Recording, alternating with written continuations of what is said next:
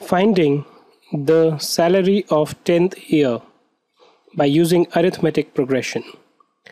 Now, before we get into the question, let me give you some context. There could be a situation where an individual might go and join a company. Okay, the company, to start with, tells him, okay, we are going to pay you a particular salary. Let's call this salary as X. The salary of X will remain in force for the first 12 months since you join in, and after 12 months we will give you 500 rupees more. Okay, and every year, so let's say for example, if my salary is X in the first year, after 12 months, which is the second year, my salary will be X plus 500. In the third year, my salary will be 500 more than what it was in year 2, or in other words, it will be X plus 500 plus 500, or X plus 100, right? And so on. In this situation, we say that the person has joined a company for a salary of rupees X with an increment. Increment basically refers to the increase which happens in the salary on an annual basis for rupees 500. Now, if you notice, the difference between the salary in the second and the first year is rupees 500, right?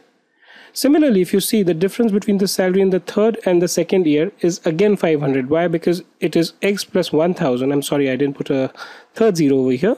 Minus X plus 500, which will give you 500. So effectively, this increment that we were talking about is kind of the difference, the common difference which is there. And X, or the starting salary, is the first term. Now, when you know these first term and the common difference, you can easily find out what will be his salary in any particular year. It could be 10th, 15th, 20th, or whatever number of years that is there. This is what we try and resolve in this particular problem. A man is employed at a salary of rupees 4,000 per month.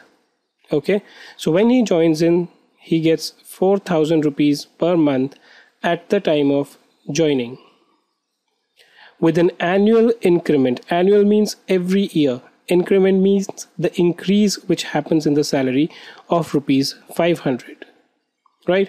So every year his salary is going to increase by 500, such that in year 2 it becomes 4,500, in year 3 it becomes 5,000, in year 4 it becomes 5,500, and so on.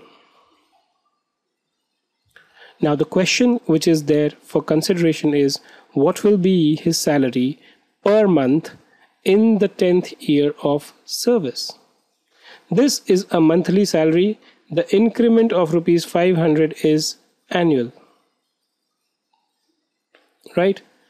So we know that the nth term, or T10, why 10? Because we're talking about the 10th term, or let me just put in the formula first, is equal to A plus n minus 1 times D, right?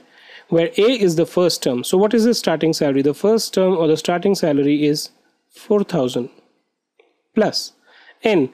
What is the year in which we need to find out his salary? We need to find out what is the salary in 10th year, or in other words, T10 is equal to 10 minus 1.